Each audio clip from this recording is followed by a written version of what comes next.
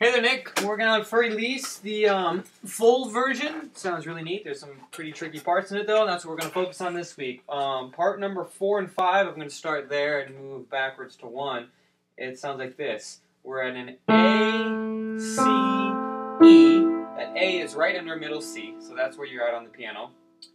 Your thumb is on A, your second finger is on C, and your third finger is on E. It's super important you're using these 3 fingers only, because it's a arpeggio pattern that goes A with your thumb, C with your second finger, E, thumb under to octave A, third finger on C, fifth finger on E, and then we're going to descend, fourth finger on D, third finger on C, second finger on B, thumb on A. Quicker, it sounds like this. Then when you get the A, you're going to play A, second finger on C, third finger on E, thumb under on A octave, third finger on C, fifth finger on E. And that's what it sounds like.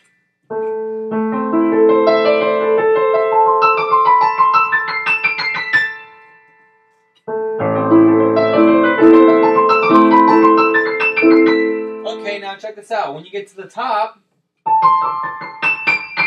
instead of resolving on an A, we're going to go B flat, and we're going to go chromatic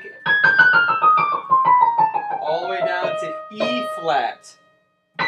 So B flat is where you alter the descension. So watch, we're going to start on the top. A, C, E, D, C, B, B flat. You're going to go all the way down to the next B flat, all the way down to E flat, where we have the riff. Okay, so that was part 3 and 4, riff 3 and 4.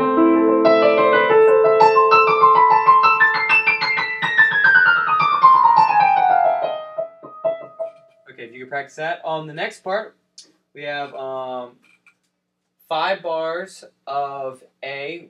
3, 4, 5, 6. 1, 2, 3, 4. Count to 6, so 30 A's. 1, 2, 3, 4, 5, 6. Now our right hand goes like this. 1, 2, 3, 4, 5, 6. 1, 2, 3, 4, 5, 6. 1, 2, 3, 4, 5, 6. One more time. 3, 4, 5.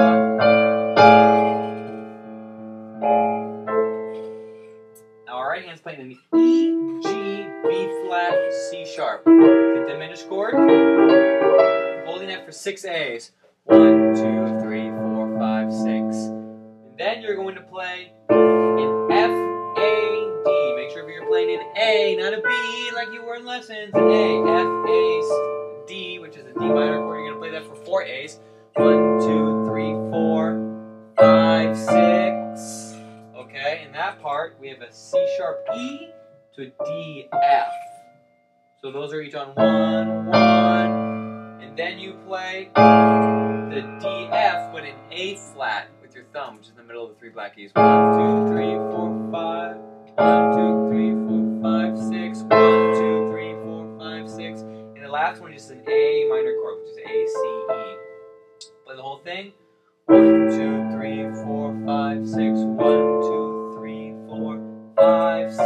1, 2, 3, 4, 5, 6. 1, 2, 3, 4, 5, 6. Okay, last part.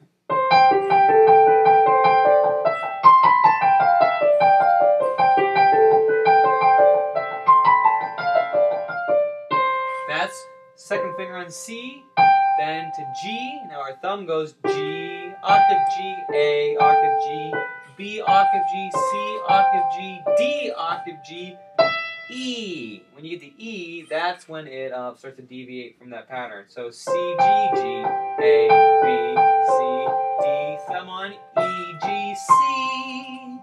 That's a C major chord. So when you get up there, do do da da da da da. Thumb on F, third finger over on E, second finger D, fifth finger G, F, D. I'm going to start in the second half. E, G, C, B, A, G, F, third finger over, E, D, G, F, D, repeats on C, G.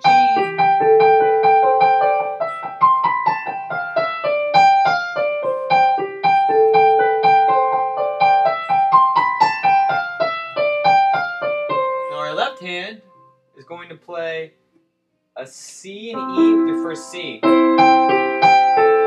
when you get to B, D, G, E, so that B, C, D, E, your left hand is going to play an F, G, to an E, G, to a D, G, to a C, E, G, which is C major chord. So